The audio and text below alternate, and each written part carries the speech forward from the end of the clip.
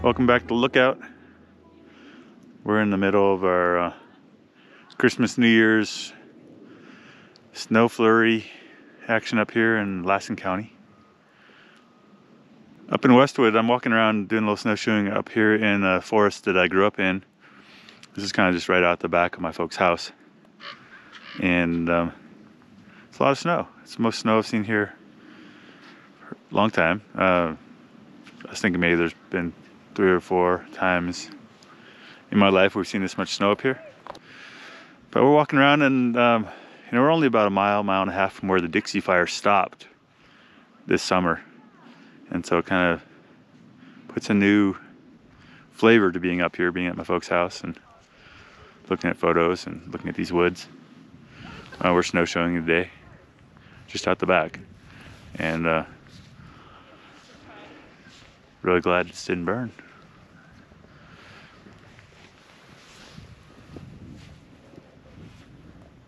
So we're out here on land that was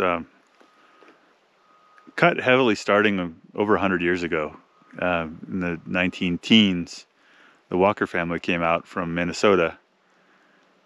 They had a lot of land in Minnesota and a timber fortune there, and pretty much they ran out of big trees to cut. So they came here to Westwood, west of Minnesota, and lots of wood. And they cut all the big trees down. So within 40 years of them arriving here, the big trees were pretty much gone, and the mill closed down, I think in the mid-50s. So, over 60 years ago. So I had a great talk recently. I went for a ride with the forester, Ryan Hilburn, who manages all this land for a company called Beatty. And he told me a bit about the history. And basically that because the big trees had all been cut off and the forest was mainly smaller trees, the Walker family and Beatty, they've had a strategy for decades now to kind of grow back the volume per acre of trees and standing board feet. And they've kind of accomplished that in a lot of places. So their strategy for that was never cut more than about 3/4 of the volume of the trees that were growing at any given time. So to me, what stands out about that is I've been walking around in these woods for 40 years, right out the back door of my folks' house here. And it doesn't really look any different. They've logged it. But the trees here have kind of kept up. They've logged the bigger trees, and then younger trees have kind of become the bigger trees. And so that's what we call sustained yield in forestry, is that you're growing as much as you're cutting. And the only problem with that, kind of from a fire and landscape perspective, is just that there isn't really such thing as sustained yield when we cut old growth. So they cut down a lot of trees that were 300 or 400 years old, and it'll take hundreds of years for these trees here to become old growth. And so those days in the 1900s, early 1900s, mid 1900s, where we were logging all the old growth, we were kind of tree mining, basically. Trees are a renewable resource, but old growth is not. And the big implication for us here and for people like Beatty and the Walker family is just that now we have a landscape that is full of smaller trees. And these trees are susceptible to forest fire in ways that old growth aren't. So the small trees that come in behind me here, those can carry a fire that's burning on the ground up into the crowns of the trees. And even though the forest is pretty widely spaced here, areas near here with similar forest conditions in the Dixie Fire, a lot of it, when the weather wasn't cooperating, when the weather was extreme, we burned up every tree. So there's a need for us to kind of pivot now and to rethink. For a long time, I think we underestimated what was possible for a fire to do here. We looked at these nice, well-spaced trees, and we thought that this was pretty fire-resilient forest. And the Dixie Fire has shown us that under the worst conditions, or even just under bad conditions, we can still lose every tree in a stand like this. So part of that way forward is, I think,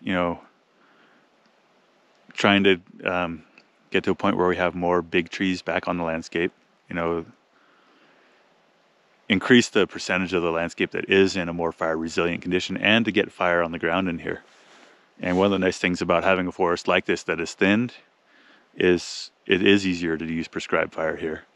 And prescribed fire is going to be one of those tools that helps us reduce the fire hazards. Anyway, so relieved that this didn't burn in a Dixie Fire.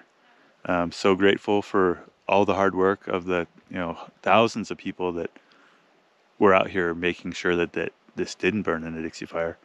Grateful to the foresters who've been managing this land my whole life, who are learning along with the rest of us.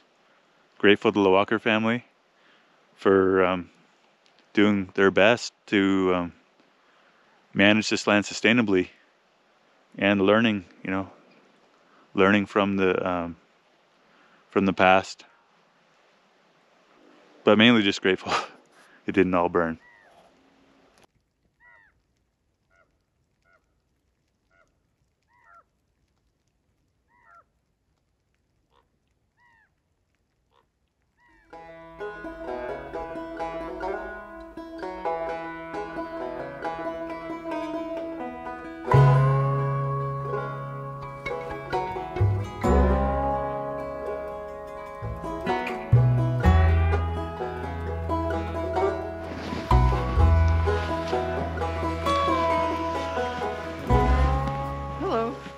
Hey, Ma. Hi.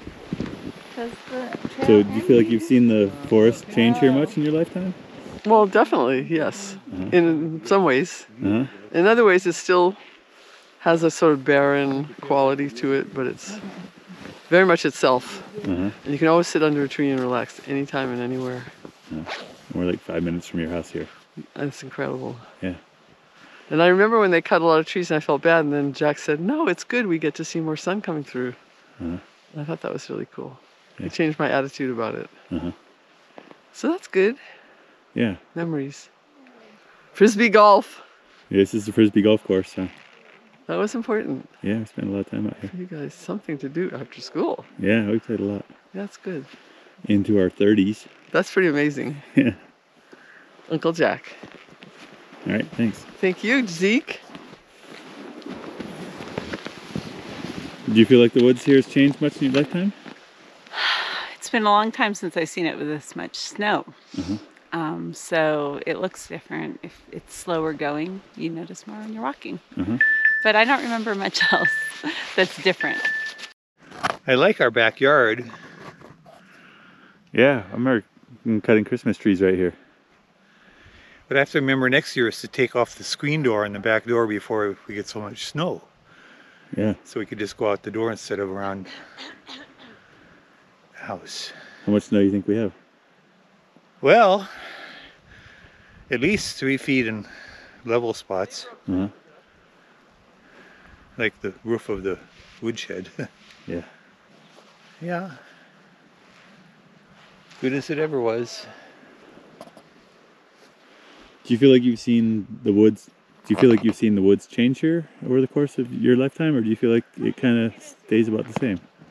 Well, not much. They did some logging on this area not so long ago. They took out, I guess the bigger trees. But they didn't really do much thinning or anything like that.